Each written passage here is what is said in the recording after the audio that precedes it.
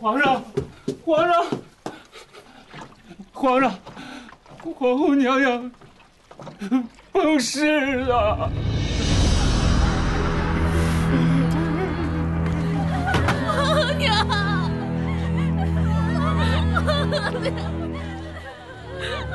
娘，你怎么就这么走了？你说过你要带女儿出嫁的，皇娘。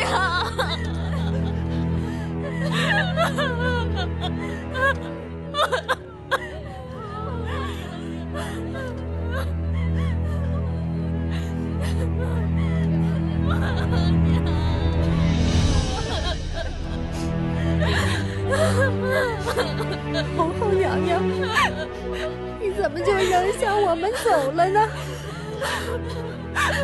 我们哪来的主心骨啊？沈贵妃切莫哭泣，这儿一团伤心，还等着您发号施令，才好办事啊。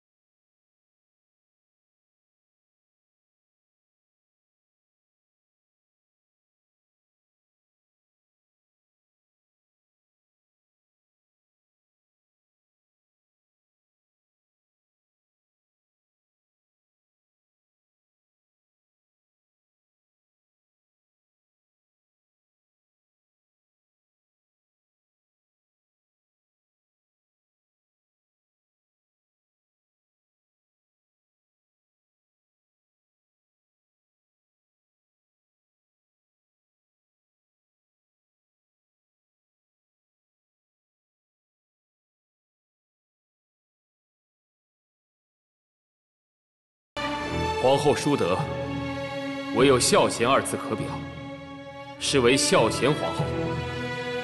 天下臣民应以国母故事来扶丧。是，臣等遵旨。孝贤皇后的丧仪如此隆重，已经越过了大清开国100年的成立。孝贤皇后是皇上的发妻，又生了2个嫡子，虽然后来也有隔阂，但毕竟情分不同。人走了，茶都凉了，这般隆重又有何意义呢？现在人走了，自然会想到他的好。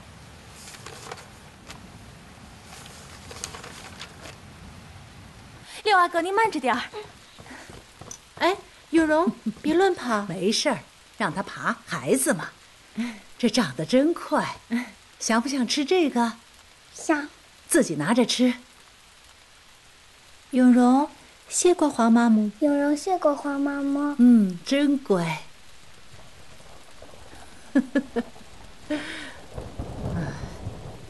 孝贤皇后的丧仪，虽然有旧例可以比照，但皇帝如此隆重处置，你们也要精心。太后说的是，家妃有孕，各府里有年迈的老福晋，怀着身孕的福晋，须得仔细照应才是。宫里的奴才们，平日里归各宫管制，都还好说。现如今事情一多，各处都需要人手，臣妾也是伤神的很啊。再嫌烦，还有礼部和内务府呢。永皇不也帮着你在打理？永皇虽然年长，但也未曾经过这样的事情，还是有些毛躁。倒是臣妾的永璋，倒还稳重。哦，永璋如今这么敬意？是，嫡母崩逝，再怎么不懂事，也该稳重了。那好啊，大可让永璋和永皇分担着，也算多个历练。是，臣妾多谢太后。你是儿女双全的人，这满宫的嫔妃都比不上你。哀家听说，孝贤皇后临终前还举荐了你为继后呢。想是传言有误吧？臣妾哪里配为继后啊？没事儿，坐下说吧。是。如今后位虚悬，有人的心思怕是愈发藏不住了。纯贵妃这几日领着嫔妃命妇祭拜，格外的讨好笼络，嘉妃他们对这纯贵妃也是百般的巴结，怕是纯贵妃对后位已经动了心思了。如今宫中就我和她是贵妃，她儿女双全，又有孝贤皇后临终前的举荐，她动心不为过啊。纯贵妃所仰赖的，不过就是2个亲生的皇子和1个养子。可姐姐你别忘了，你是出身后族，又有皇上的情分在，如果真有继后，也应该是姐姐你啊。我从来要的都是情分，而不是位分。